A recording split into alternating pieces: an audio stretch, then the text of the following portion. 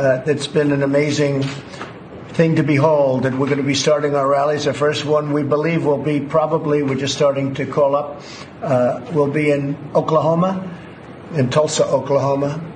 Beautiful new venue, brand new, and they're looking forward to it. They've done a great job with COVID, as you know, in the state of Oklahoma.